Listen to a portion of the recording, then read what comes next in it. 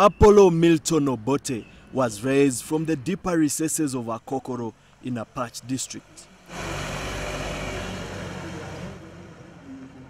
The son of a chief, Stanley Opeto, he would later charm his way across the hearts of Ugandans as his message gained traction with the common man.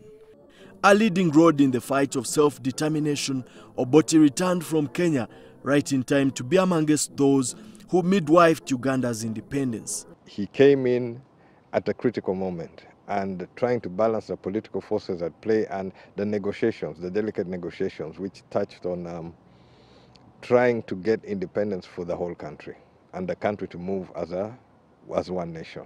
Because if you recall, leading to independence, there were some schisms within the body politic which at times threatened to tear the country. So it took delicate balance, concessions, dealing with other political interests to be able to birth the nation. In Kenya, he had been apprenticed by ideologues Tom Mboya, Jaramogi Oginga Odinga, and Angwix Kodek. He appeared quite polished, and his speeches were poetic renditions. Like the proverbial colossus, he straddled the political landscape of Uganda. Dr. Henry Opiote, personal friend and a physician of the late president, recalls Obote loved telling folklore stories during his childhood. These were small stories. So after they are talked, we young small students would then go and sit wherever we are, try to relate these things. Sometimes we laugh over it, sometimes even you fight, oh, but he didn't say it like that, or oh, but that is what he said. These were the sort of things.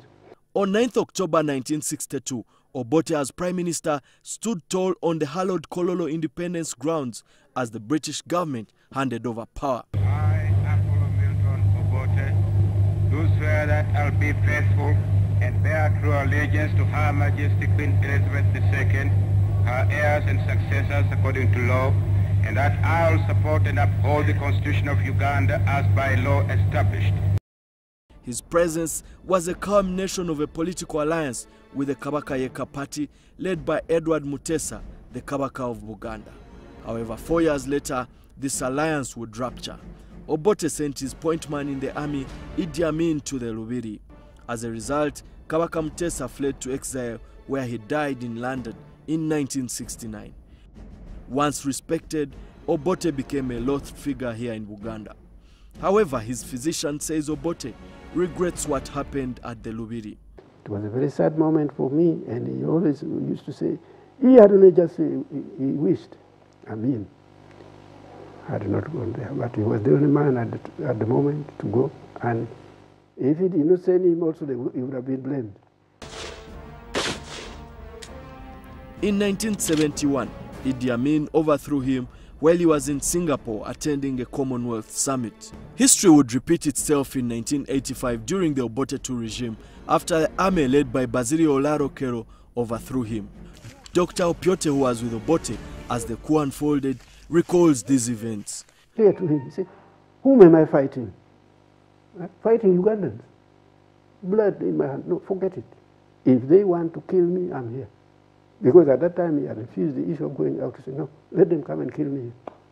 He also reveals that General Tito Okello, who became president after Obote was ousted, was not behind the coup, but rather it was a senior clergyman. Lotwa, at the time of the coup, because of that disagreement, he was out, he left the country, was in Sudan. They brought him afterwards. So it was Basilio who confused, even many actually who fought, did not know that they were overthrowing their own government. They were being told that NRA has come. Obote, alongside his friend Dr. Opiote, fled to exile in Zambia. On 9th October 1962, Apollo Milton Obote entered the annals of history when he received the instruments of power from the British government. Uganda became a sovereign. It is in this humble hamlet of Akokoro where Obote's remarkable political journey began. His friends and peers recall that it's where he honed his debating and oratory skills. However, a day after Uganda's 43rd independence anniversary, Obote breathed his last. He was returned home and given a decent send-off here at his birthplace in Akokoro. Emmanuel Mutaiziwa, NTV.